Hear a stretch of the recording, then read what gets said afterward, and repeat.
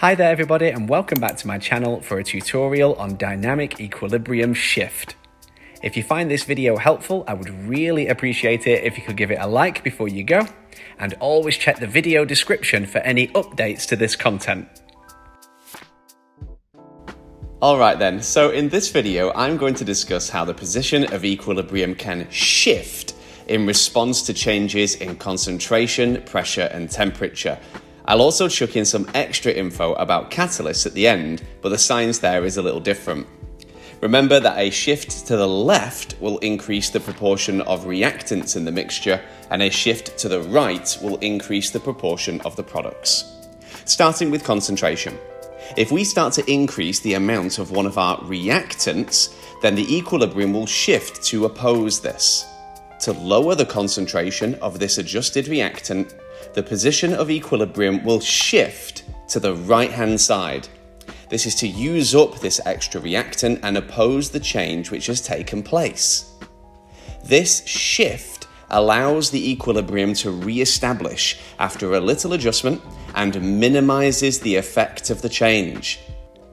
This kind of shift to the right-hand side can also be seen if I was to decrease the concentration of one of the products. If I want to shift the position of equilibrium to the left-hand side instead, then I would need to either decrease the concentration of a reactant or increase the concentration of a product.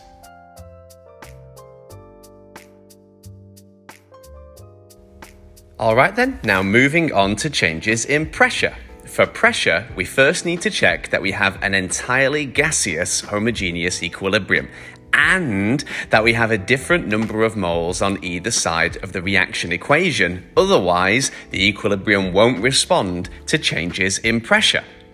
The second point about making sure that we've got a different number of moles on either side of the reaction equation can be very easily checked by just adding up the numbers which are used to balance the reaction equation from each side, as you can see on screen now.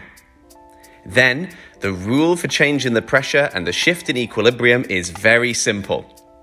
If we increase the pressure, then the position of equilibrium will always shift to the side with fewer moles. And if we decrease the pressure, then the equilibrium position will shift to the side with more moles. Either way, once again, these shifts will minimize the effect of the change in pressure in accordance with Le Chatelier's principle. Sometimes exam questions try and trick you by mentioning that the reaction vessel volume is changing instead. The ideal gas equation teaches us that pressure is inversely proportional to volume. This means that when one increases, the other decreases. So what we need to do is carefully look out for exam questions which describe an equilibrium vessel volume decreasing, as it's really just a sneaky way to distract you from what is just really a change of increasing the pressure.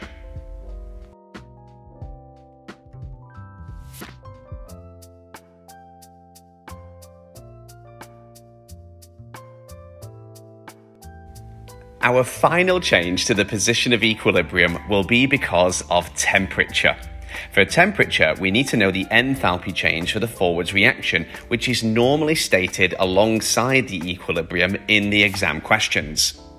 We are allowed to assume that any stated enthalpy change alongside our equilibrium refers to the forwards reaction, unless of course we are told otherwise.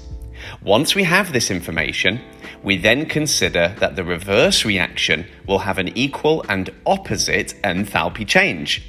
This means we have a new perspective that we can consider our equilibrium to have an endothermic direction and an exothermic direction.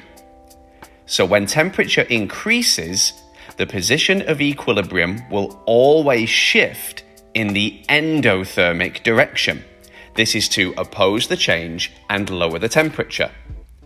In your exam answer, you need to really emphasize as well whether this shift is to the left or to the right. Similarly, when temperature is decreased, the position of equilibrium will always shift in the exothermic direction to oppose the change and raise the temperature. Once again, you would need to emphasize in your exam question answer whether this shift is to the left or to the right.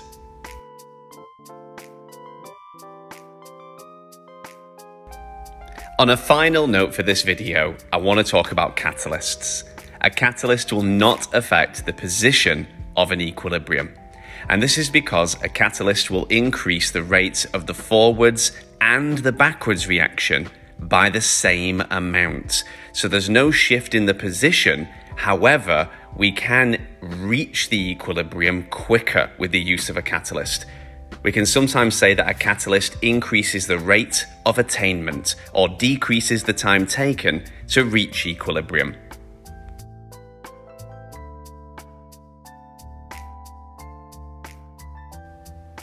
I really hope you found this tutorial helpful. If you did, I would really appreciate it if you could give it a like before you go and consider subscribing to stay updated. Otherwise, until next time, happy revising.